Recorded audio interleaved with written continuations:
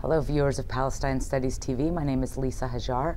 I'm a sociology professor at the University of California, Santa Barbara. I was part of a panel that focused on the humanitarian present here at the Middle East Studies Association. And my paper focuses basically bringing together several specific concepts. One of them is the concept of lawfare. It's a term that refers to the amalgamation of law and warfare, and it's come to refer mainly, or to be debated mainly around ideas of litigating the legality of war-making practices. And in many ways, Israeli officials and public opinion regard it as a negative phenomenon. The other issue that I focus on my paper particularly is targeted killing, and the concept of looking at how Israel has interpreted its own legal rights and duties in the West Bank and Gaza since the beginning of the occupation to allow the state to do many things that would be regarded as illegal under international law, and then interpret the law to make that legal.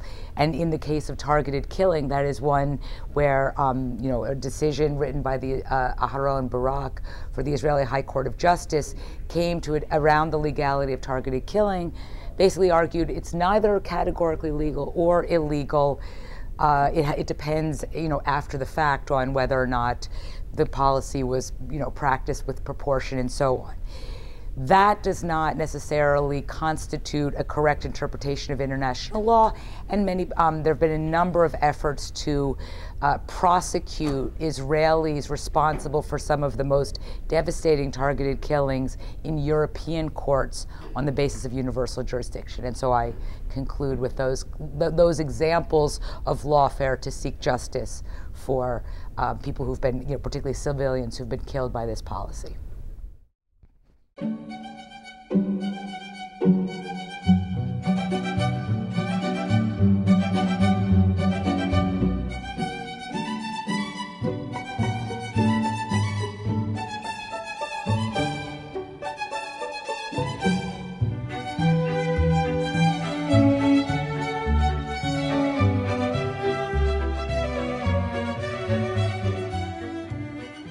Thanks for being here so early, and thanks to the Armley family and to Linda Butler and JPS for allowing me to join my fellow panelists.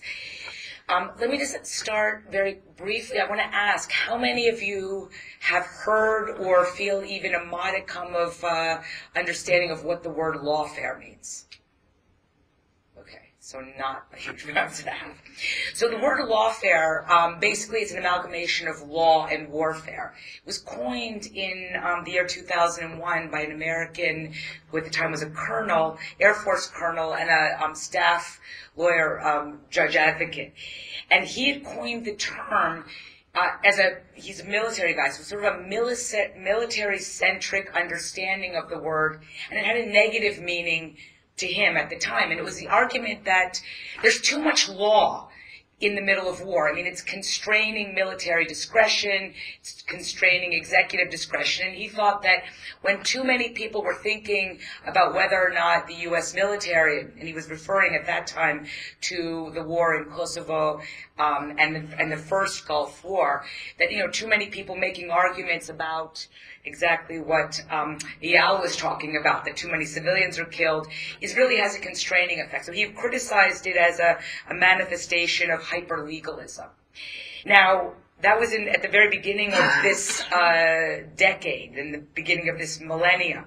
The word lawfare has really exponentially increased, at least among people who think about law and warfare. And in fact, Dunlap himself has come as a result, particularly in the context of the U.S. war on terror, to really endorse lawfare. He's sort of shifted his position. But the critical debate about lawfare, in terms of what people think about how the law is used or putatively misused, really tends now, over this last decade, to focus on the legitimacy or the contested legitimacy of litigation, to try and sue, prosecute, or otherwise penalize state agents, government hired contractors, and others for engaging in violations of international law. And most commonly, the concept of lawfare is invoked around the U.S. war on terror and the Israeli-Palestinian conflict. And so, in fact, in the Israeli context, both official discourse and public mainstream sentiment, which in Israel sort of spans from the right to the less right, is this whole notion of lawfare has been embraced as a bad term, as one manifestation of the efforts to delegitimize Israel, which is often, said to be one marker of anti-Semitism. And, in the same odious company with boycott, divestment, and sanctions. In fact, there's something that was created last year called the Lawfare Project. I, encourage you to go online and have a look at it. And it's basically like lawfare. It's the latest in asymmetrical warfare, and it must be countered, tactically, etc. So the Lawfare Project and this kind of negative understanding of lawfare is one that is very brings together in multiple ways official Israeli and official American and kind of mainstream, war-supporting Americans and Israelis. For that very reason, and particularly around the question of litigation, I'll come to that. That's be the heart of my paper. I love lawfare. I love it. I love the word. I love everything about it. And I remember when we had the last Journal of Palestine Studies meeting, and I made a mention about lawfare. And Camille Mansour, and many lawyers don't love the law the way I, a non-lawyer, love the law. But Camille said that lawfare was a very bad word. He didn't want to use it. And I couldn't disagree with him more on this particular topic. Not so much because I think that litigation will save us or, perhaps redress the issues of war crimes and other things.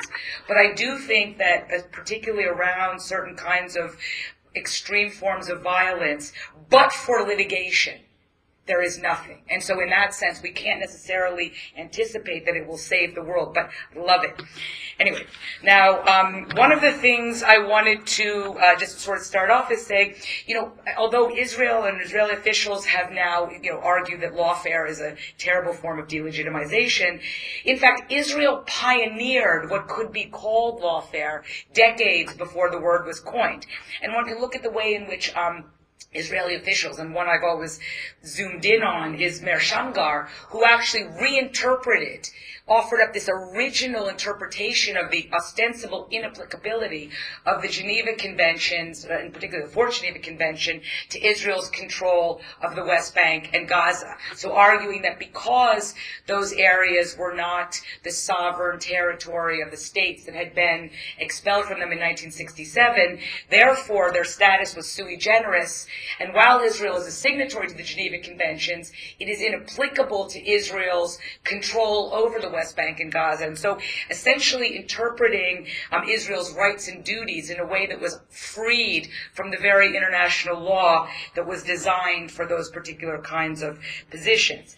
And in that regard, if one thinks about how that early argument that the Fourth Geneva Convention doesn't apply, one can see, and this comes to the title of our panel, the idea of the humanitarian present, that Israel, in the immediate aftermath of 67 going on, really pioneered the disconnect between humans, in this case Palestinians, and humanitarianism or humanitarian law. And so this notion that Palestinians, and Shamgar himself would say, well, the law, the Geneva Conventions are not binding upon us on a de jure basis, but we'll abide by their humanitarian provisions without ever arguing what the humanitarian provisions were and being categorically wrong, since the Geneva Conventions are humanitarian in their entirety. But that sort of disconnect was very critical to many other things that have come along. So in some sense, Palestinians who resided in the West Bank and Gaza were regarded as outside of the law because they were stateless and they were foreign to Israel. So there was a whole construction of Israel's rights and duties, or lack thereof, to Palestinians in those areas. Now, that then sort of comes to the point where Israel would argue that while it signed on to many human rights conventions, those are deemed to be inapplicable to its treatment of Palestinians because, those parts of the occupied territories, Israel would say, are foreign and outside of the jurisdiction. Of course, Israel's classic or most well-known pioneering of a kind of lawfare, like a reinterpretation, or what I would call state lawfare, was its effort, and it's, Israel being the first state in the world to legalize torture. And the way in which it did so was a classically state lawfare version. Now, what I have said is, and the United States has emulated Israel in many ways. Torture, the inapplicability of the Geneva Conventions when you're waging war on stateless enemies. And I referred to both the Israeli and then later the American interpretive innovations as alternative legality. And the alternative essentially is to denote that it's not that either Israel particularly or the United States officials have ignored the law, but that they've actually interpreted the law in certain ways that would bring state practice into the law as interpreted by these states. And that then becomes, I think, a very critical issue. Now, much of Israel's alternative legality has been challenged over the years, albeit with very little success, in the Israeli High Court of Justice. I mean, there have been thousands of petitions that have been brought into the Israeli High Court to challenge state policies and practices. And with rare exceptions, the justices of the High Court have actually, endorsed and varnished Israeli official interpretations in order to basically argue that what they are doing is sort of legal under Israeli judicial interpretations. Now, I'm going to sort of move quickly into the issue of targeted killings. Let me just say one specific thing, that from 67 to the 1990s, Israel had argued that the occupied territories were not occupied in a way that would bind them to the Fourth Geneva Convention. After the Israeli redeployment in the 1990s from Palestinian population centers and the establishment of the Palestinian Authority, Israel constructed a newer version of alternative legality, saying that somehow those areas were no longer occupied. So they'd never been occupied in the past, but now they were no longer occupied, and therefore, this becomes very significant when the Second Intifada begins, in terms of the way in which Israel responded to what began as popular mass demonstrations in September of 2000. And what Israel did in the immediate response to those demonstrations would be clearly, in a non-alternative way, categorical war crimes. They used tanks, helicopters, military, gunships, like massive military force against Palestinians. The way in which they could sort of fabricate a notion of its legality was contingent on this idea that because the IDF was out of Palestinian population centers, they could no longer rely on the kind of policing tactics that they had relied on in the past, and because Palestinians, and they refer to the police, were armed. But now let me just come to the question of targeted killings. Actually, targeted killings began during the first Intifada. By targeted killings, I mean sort of tactical efforts to go and identify and kill specific Palestinians. And during the first Intifada, of course, Israel was absolutely, categorically, and unquestionably in full administrative and all forms of control over the West Bank and Gaza. So targeted killing is clearly a war crime. It's willful killing, and to the extent that it's done by misharavim, Israeli soldiers or security agents who disguise themselves as Arabs, that's perfidy. Those are like straightforward war crimes. Really not even questionable. But so Israel categorically, like torture and everything else, completely denied engaging, denied, despite the huge rising body count, denied engaging in targeted killings. Kind of like the United States denies engaging in drug warfare. But the thing was that once the Second Intifada begins in the fall, in November of 2000, when the Tanzim begin declaring that they are actually going to engage in, armed strikes, they make it an official thing to engage in armed strikes against settlers soldiers and military bases in the West Bank and Gaza. In November of 2000, Israel targets and kills Hussein Abayet, who was considered, I think, Hamas. And it was the first time on that, in the immediate aftermath of that, that Israeli officials publicly acknowledged, yes, we killed this man, we targeted him. Two bystanders, that's women who were unfortunately in the street near him, were also killed. And in this discourse of war, that was just regarded as collateral damage. So between November and the end of December of 2000, targeted killing escalated. Originally, just in that period of 2 months, Israel claimed that it would only kill, Palestinian people who were like militant threats to security. But then on December 31st, 2000, Thabit, who was a member of the PA, was killed and then at that point, the Israeli officials said no Palestinian who threatens Israeli security, not even a member of the PA, will be secure from that. And so subsequently, many targeted killings have continued. The most infamous one occurred on July 22nd, 2002.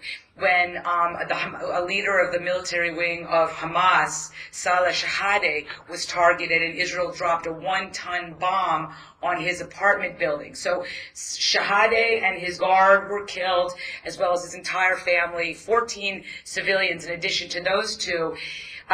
8 buildings were entirely collapsed, and 9 others were severely damaged in that bombing, and 150 people were injured.